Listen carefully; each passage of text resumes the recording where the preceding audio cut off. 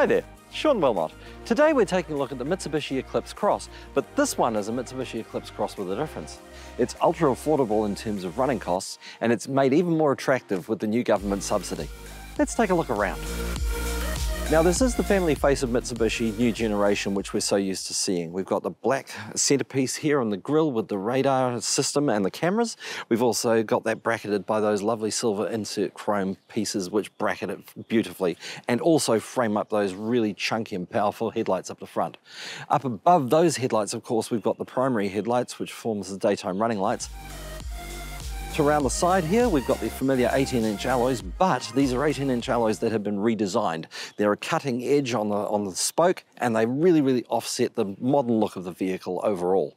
And round the back, we have these dynamic and purposeful rear tail lights, which frame up the beautifully big windscreen at the back end, which makes it so much safer for pedestrians and rearward visibility as far as the driver is concerned.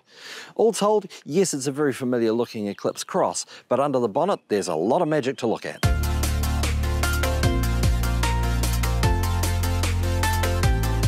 There are a number of obvious advantages to driving and owning a hybrid, one of which is most clearly the fuel saving that you're going to make. Not spending so much time at the petrol pump and not spending quite so many dollars either. There are some other inherent advantages which are not quite so obvious, however. You can lock the car into EV mode and then just trickle quietly out of your driveway, disappear and do what you have to do during the course of the day, and nobody knows that you've left.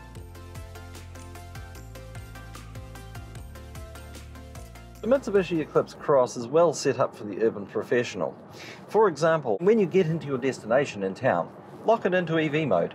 You'll have about 55 k's left of range, which is pretty much what, on average, most people would do during the 9 to 5 working day. The big question most people would have would be, okay, so it's a hybrid, so you've got electric motors and a petrol engine, right? Yes. So how big is the petrol engine? Well, in this particular instance, Mitsubishi has used their proven 2.4 litre petrol engine. It's got MIVEC technology, obviously, but don't forget, 2.4 is pretty much the standard that you would find in the Outlander and in the Triton vehicles, so it makes sense to have it in this vehicle, which is pretty much the same sort of size. So what's the fuel consumption? Well, taking all things into consideration, electric motors and petrol power, you're looking at about 1.9 litres per 100 kilometres. That's great for fuel consumption. How does that work out for CO2 emissions? Well, that's the other beauty of it. You're looking at around about 43 grams per kilometre, which is pretty darn good when it comes to CO2 output. Naturally enough, the Mitsubishi Eclipse Cross does come with a 5-star ANCAP safety rating, and that's only to be expected given the amount of safety features it has on board. Things like adaptive cruise control, for example, or forward collision mitigation warning systems. We also have blind spot monitoring, and we have the rear cross traffic assist and alert system. And that all combines with the lane departure warnings and various other functions like that. Nor have we been shortchanged on the luxury features either. The Eclipse Cross does come equipped as standard with electric seat heaters, which was a pleasant little surprise to find in terms of the sophistication element of the vehicle.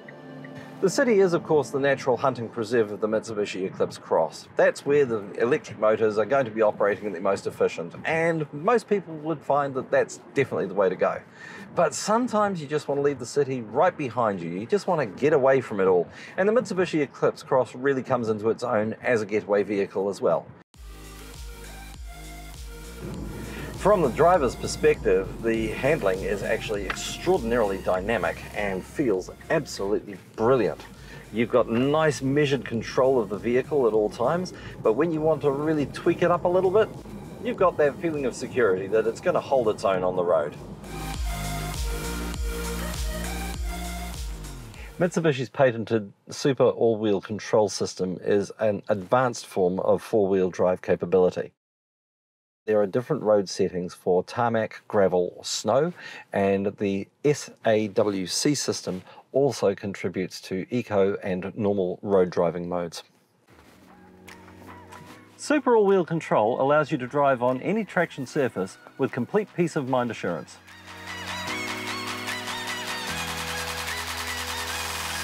Moving down from the air conditioning system in the center console, we have the steering wheel heater control. We also have dual charge ports, and right there alongside the shifter we have the 2 seat heater controls for the front seat passengers and driver, and those are mirrored in the back. And the seats, by the way, are extremely comfortable.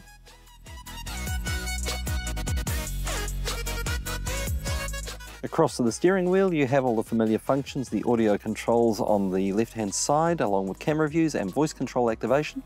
While over on the right, you've got your adaptive cruise control activation switches and setting facilities. Over to the far right-hand side, there's a whole suite of buttons there that controls the safety systems on board. Overall, the cabin is extremely roomy and comfortable. We have a lot of headroom and a lot of legroom, but we don't actually lose anything for extra space when it comes to cargo carrying. We've got plenty of space back there for all the family toys. You know you left your lights on, bud, eh? I'm forever doing that. Hang on. Here we go, click, and off. Oh, never seen that trick before. Oh, that's what you get with the latest Mitsubishi Eclipse Cross. Choice car, bro. There's a lot more we could tell you about the Mitsubishi Eclipse Cross, but that would be taking over the salesman's job. What I do need to tell you though is that this car is covered by the 10-year 160,000k warranty. The battery, on the other hand, is also covered by an 8-year 160,000k warranty.